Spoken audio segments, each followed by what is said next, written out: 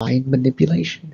Brainwashing just means I'm going to now let go of the things that I believed in.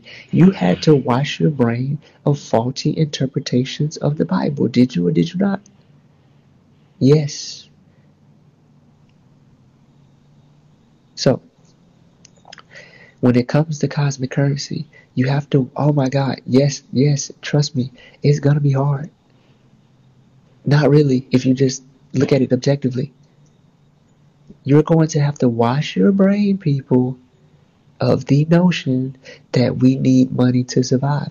That sentence in itself is ignorant. And I'll address the whole get a job thing. Don't worry. I'll, I'll, I'll address the get a job thing. Okay.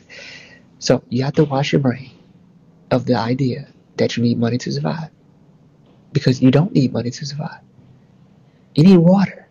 When you look at the human body objectively, let's just look at the human body and the anatomy of it and what it needs to function. Come on, people. Come the frick on.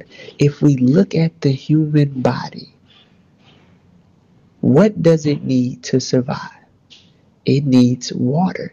Because without water, you'll die. It needs sunlight.